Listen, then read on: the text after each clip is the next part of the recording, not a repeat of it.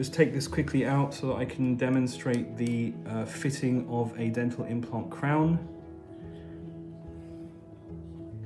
So number one, when the crown comes back from the laboratory and we take it out of the box, obviously we leave it in Curacept for a few minutes.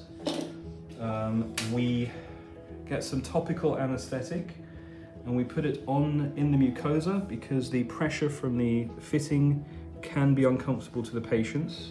So we want to minimize the discomfort to them. We also warn our patients that there can be some pressure because it compresses the mucosa and stretches the mucosa. The circular elastic fibers expand, and within a few minutes you see blanching of the gum turning into pink. If it doesn't turn into pink, then you might have a problem.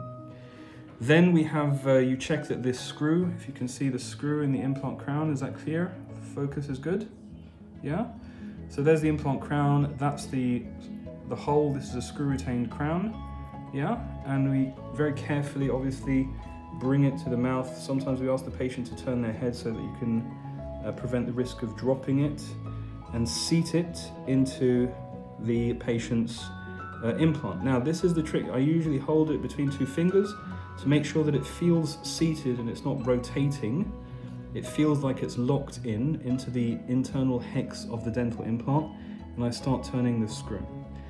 If I feel that the patient is in any pain, I stop. I check for blanching. So if you can come all the way around here. Yes, there's a tiny bit of blanching. This is because I just took it out, so it was already fitted and I took it out, so that blanching phase is gone. But as you'll see that because of the elasticity of the fibers, they contract quite quickly, but then all it takes is to just gently nudge it back in. And she's had some topical anesthetic, so that should help. You can use the, this is the bit that fits into the torque wrench. Normally just use a screwdriver. Obviously at the back of the mouth sometimes the space is limited, but Patricia's okay with a short screwdriver, it's okay. I turn it finger tight, and then if you look at that, we take an X-ray to make sure that the abutment is fully seated. There's no rocket science to it. As long as you don't see spaces between the abutment and the internal aspect of the implant, then you're pretty sure that it's seated. But there are some other tricks that I'll go over with you guys. Okay, we check with floss to make sure that the contact's good. So this is a reasonable contact for me. Some resistance, but it clicks through. I don't want it open, obviously, because the mucosa around an implant is very, very important that we maintain the health of the mucosa around an implant, so we don't want any food getting stuck there. If you just turn slightly, Patricia, so this area here, which is the buccal space, this is an upper six, so there is a dip here. This implant was not placed by me, so the implant was placed a little bit to the palatal, and that has contributed to this slight buccal dip here. However, within a few weeks that should improve and there should be a much more natural appearance to that. In fact, we'll ask Patricia to come back and show us in a few weeks' time. So we've checked seating, we fitted it.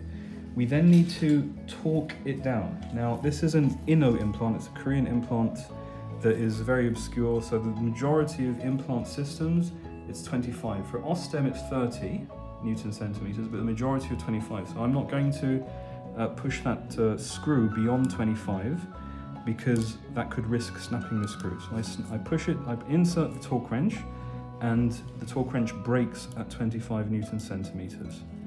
Okay, that way you know that you haven't exceeded the torque for the dental implant. Okay, so we've seated, we've checked contacts, we've had an X-ray to make sure it's seated. We've then torqued it down. We then do the occlusal check. So for an implant crown, if you bite down, please, Patricia, that's great. And if you open, so what we have here is a slightly heavy contact. So it's almost level with everything else, but implant crowns need to be slightly shy in relationship to the remaining teeth, because the remaining teeth, they squash into the periodontal ligament. Implants don't, they're ankylosed, so we have to just relieve that a little bit, okay? So if you just stop recording, so if you can bring it over a little bit, please, Catalina. Bite down again, Patricia, that's great. So we have very light contact. So Patricia's got heavy contacts generally, so we've created light contact with the implant crown. So we can see it's touching, but it's not marking it as heavily as the neighbouring teeth. Alrighty. Next step, I usually pop a cotton roll in, and then we get some PTFE tape. So there's a million ways to do this, but this is the one we've been doing here for a number of years now. You get some clean PTFE tape, and this is to protect your screw head, so that should you wish to unscrew this crown, as you are drilling through the filling that will fill the screw hole, you do not damage the screw head. You roll up some tape and just nudge it in, leaving adequate space for a composite filling. That's too thick, so I'm going to remove that and just lessen the volume of tape in there. Can I have a pair of scissors? Thank you.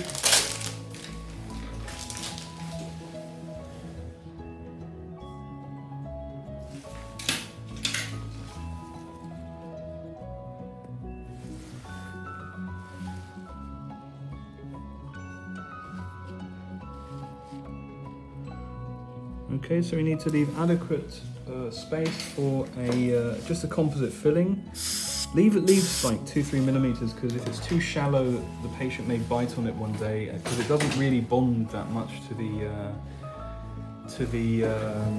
because it doesn't bond so well to the crown. You want to try and give a good volume of composite there. Don't worry, I'll do that. Get a tiny bit of bond. I use a tiny bit of bond. Some dentists don't. They think it's silly, but I like it because it gives me that sense of bonding a little bit. And then for a posterior tooth, any shade will do.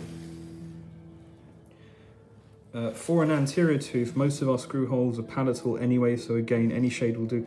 Sometimes it's nice to have a shade that's slightly different from the crown itself, so that you can locate it. So it's nice to be able to see it slightly.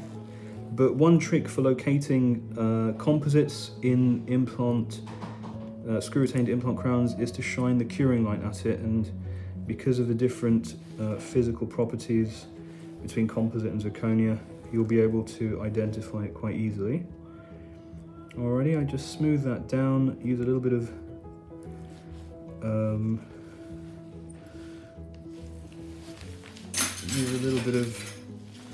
the bond again to smooth it off so there's no excess material. And then after I cure it, I'll occlusally adjust it again. Okay, now the session is not finished, obviously, until the patients agreed to this. Obviously, we tried this in before. We had a bit of a discussion. It's not the most perfect crown, this one, but it's the best we could do. But then the session's still not finished until you've explained to your patient how to clean around it. And I will demonstrate that shortly. Once you've done the occlusal filling, you're probably going to want to check the occlusion again.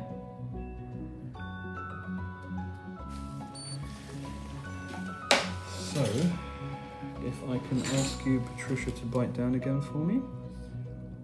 And open. Yep, so we have contact again. We have quite heavy contact again. That's not uncommon for us to find that, obviously, because people bite in different ways and so on. So we've gone back to heavy contact, so we need to do a bit more adjusting. Can you stop the video again? Okay, so cleaning around an implant crown is very important to explain to patients. So there are multiple ways. Nice big long bit of floss is obviously the best one. Get closer, please. So what we explain to patients is to go in through the proximal contact, and then to try and wrap the floss down into the gum area. You need to get really close in, please, Catalina, especially around the buccal here, so that patients are aware that an implant crown is different from a tooth. A tooth, the root is confluent and congruent or flowing with the shape of the crown. With an implant, it is an apple on a stick. Okay, so I have to explain to patients that they need to go in a little bit, okay? They don't need to do this every single day, because obviously you get some you get some hemidesmosomal contact between the mucosa and the underside of the zirconia crown. But it's nice to do it from time to time. Okay, so you go in, and look, can you see this one has moved forward quite a bit? Now, another one we do is we sometimes, for patients, often when they start to get gum problems, if they do get gum problems around their implants, we teach them this one. So they let go and then they floss it on both, through both proximal contacts, and we do a little bit of a crisscross here. Yeah, this is, the objective is disruption of biofilm, okay, as I'm sure you guys all know. Another technique is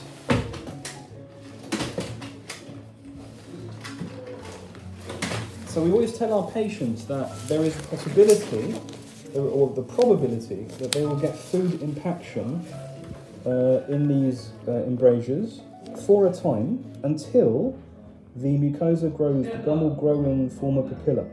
Okay, there are rules about how papillas form around dental implants. In her case, she's got good contacts, she's got good bone levels, so papillas will form quite rapidly.